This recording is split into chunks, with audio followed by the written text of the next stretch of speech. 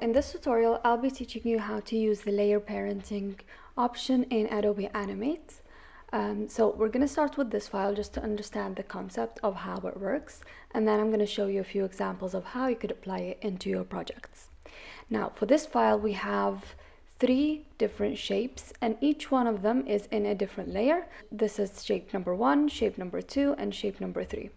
The first step that I will do in order to work with this file is convert these shapes into symbols. So I'm going to right click, convert to symbol, and this is, I'll just name it symbol 1. And then this one, convert to symbol, symbol 2.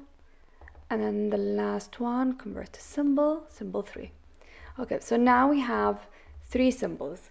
So when I click on symbols, you'll notice that there's a dot in the center, and this is called an anchor point.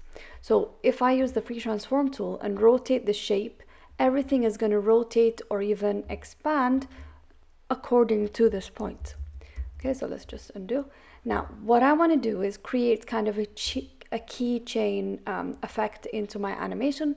So I want the anchor points to be at the top. Okay, so clicking on the free transform tool, drag this little point on the top of the symbol. Okay, we'll do this for all of the shapes. Okay, then, okay, so I have all my symbols and the anchor points are on the top. Now for the linking of the layers, we're going to use a parenting-child relationship for the layers. So click on this show parenting view in your timeline. No need to drag. Okay, so how we're gonna link, I want you to start with the last point to the main point. Okay, so if you had a character with a body, you're gonna start with the fingers to the hand, to the lower arm, to the upper body. So the same applies here. So this one should be the main controller of all the bottom elements. So to link them, I'm gonna start with the last shape. So just click and then drag, and then from shape 2 to shape 1. Okay, so this hierarchy tells you that the first one, which is shape number 1, is at the top, and it controls both 2 and 1. Okay, just to give you an explanation. So notice if I'm selecting the top shape, all the bottom ones will move. And if I select the second shape, the one that's under it is gonna move because it's its child. Okay, so this gives us a lot of flexibility with character animation, with layer animation, and I could create classic tweens. So let's say in the first frame, I have them in a straight position, and then I'm gonna go to frame number 24. I'm gonna add a keyframe, and I'll just move this one slightly, maybe this one also. Okay, so between them, I'm gonna click create classic tween. Now I have an animation. Okay, so this is a basic concept of how it works, and you could also add a tween between them. So classic ease, maybe ease in, and I could also not just change the position, I could also increase the scale. So if I scale it or stretch it or squash it, the other two will be affected. Okay, and if I move it around also, they're going to move with it. Okay, so in this second example, I have a scene with buildings and clouds and also the streets. So the first thing that you're going to do is create a new layer and name this control layer. And in my control layer, I'm going to create a symbol. Okay, so I'm going to use a square, right click, convert symbol, and I'm going to name this null. Okay, click OK. So this is going to be my control. If I'm going to move it right, I want everything in the scene to move right with it.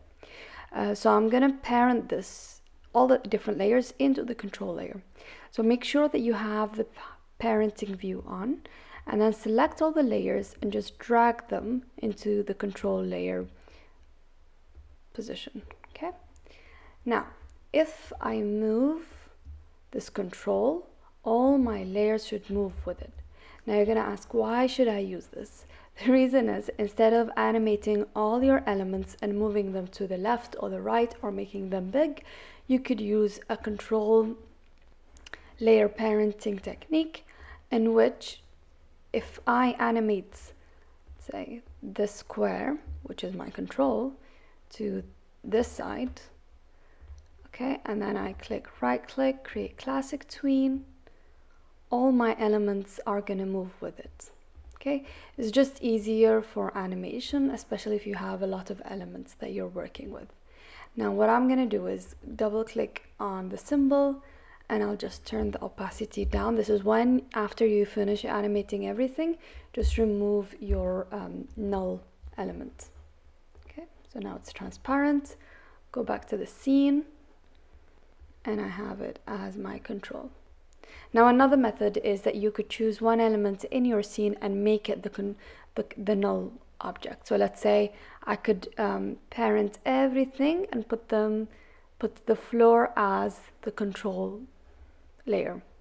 Okay, so you could do this multiple ways, but I like to use nulls because it makes things easier later on, and it's distinguished in my animation. Now for this character, everything is broken up. We have the upper arm in one layer, the lower arm in another layer, and the hand in one layer.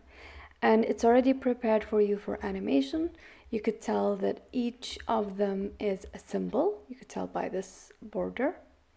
And what I'm going to do is select the free transform tool and change the anchor points. So naturally, we move our hand from the wrists, and for this part, the joint is in the elbow, and for the upper arm, it's in the shoulder. Okay, so this is the anchor points.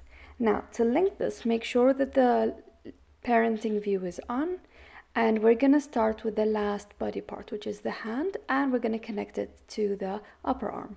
So start with the hand, and then the middle part is the lower arm, and the lower arm should link to the upper arm. Now, if I move my upper arm, both of these two should move with it. And if I move the lower arm, the hand should move with it. And now you could create your animation. You could add frames, change the position of each one to make it look like your character is waving or walking or dancing or so on. Okay, so then when you're happy with one position and you created the keyframes, you click between them, right click, create classic tween. And then you could add easing, and you could copy the frames. And an easy tip for character animation is to do the movements with your body, like wave, and then see how your hand and arm are moving and apply it to the character.